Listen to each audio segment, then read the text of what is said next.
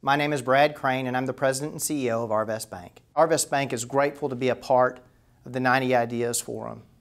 We think it's a great investment of your time and of our dollars in our community. Good morning, everyone.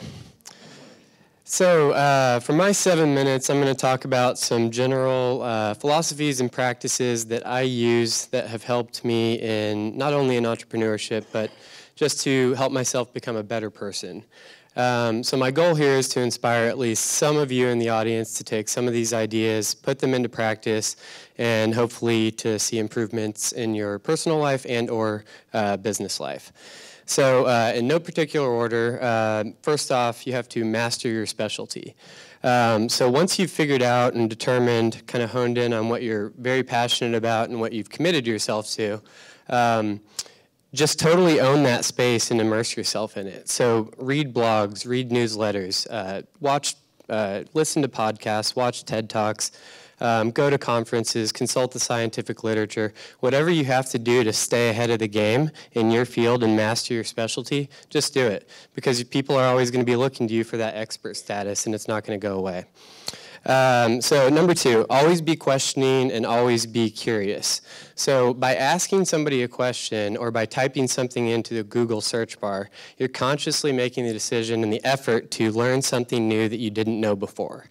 So if we allow ourselves to always be the ones being asked the questions, then we're constantly just reiterating what we already know to be true, which is probably something within our specialty. So we're cheating ourselves out of the opportunity to learn more, and we're also just reiterating the same thing over and over again.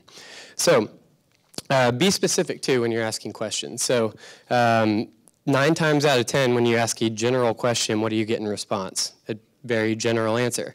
So why not be specific? So worst case scenario is you get a general response to a specific question. Well, at least you tried. If you do that enough times, you'll become a more well-rounded individual. You'll become more knowledgeable and a smarter person. So remember that intelligence and being knowledgeable is something that is not given to you. It's something that you have to reach out and earn for yourself. So number 3, avoid multitasking at all costs. So this sounds trivial and a little bit weird, but so 2% studies have shown 2% of the entire world's population are unable to, or I'm sorry, 2% of the entire world's population are able to multitask effectively. So that means 98% of people in this room and around the world should not be multitasking. And actually, people who do multitask who aren't in that 2% are reducing their productivity by 40%, studies show. So don't multitask. To me, multitasking is kind of like the art of potentially screwing a whole bunch of things up all at once. So that's why I just simply don't do it. So it's stressful. It can be disrespectful to if there are people involved. And you can't devote your full attention to any one given task. It's basic math. You have to divide it between multiple things. So I just don't do it. Number 4, keep your eyes on your own page.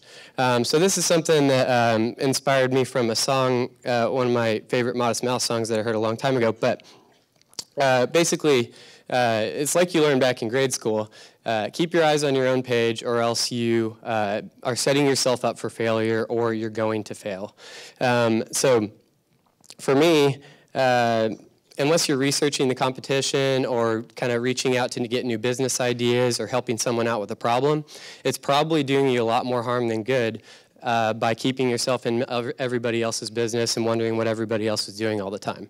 So you're opening yourself up to vulnerability, feelings like comparison, greed, envy, self-image, expectations from other people, things that simply just don't serve us. So when in doubt, just focus on your own page. Be the architect of your own future. You're the only one who can do that. Your blueprint's the only one that's going to work for you, so follow that one. Number 5, take regular adventures. So I found a direct and positive impact on my work life by regularly doing things that I don't normally do, aka taking adventures.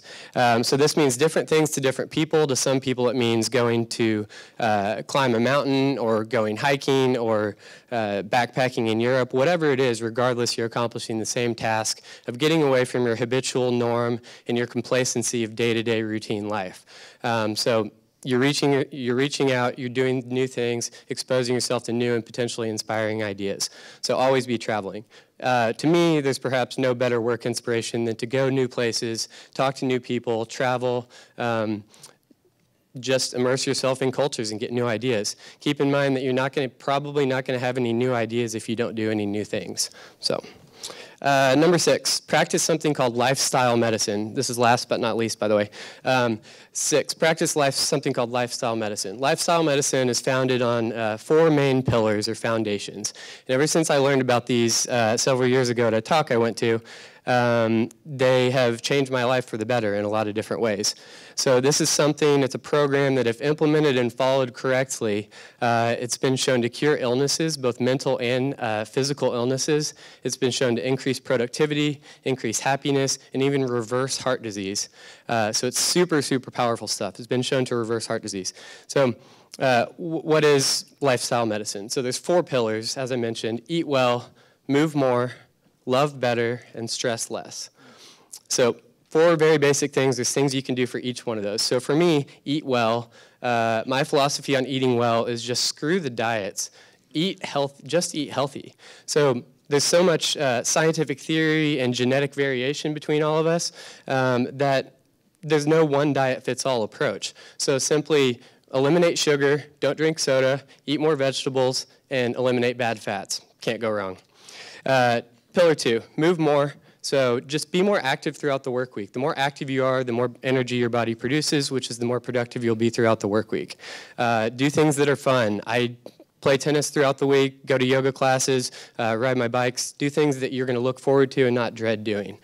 Pillar number 3, love better. So this is one that I kind of have to work on. I'm a little bit more of an independent, closed off compared to some people. So I work at this one, but love better has to do with valuing your personal relationships, connecting with your loved ones, going places with them, opening up to them, being a better communicator in general. So that's love better. 4th pillar, stress less. So we all have various stresses that come at us through the course of our lives, whether it be work, family, finances, whatever it is. That's going to happen, and that's okay. It's how we respond to the stress that's the most important part.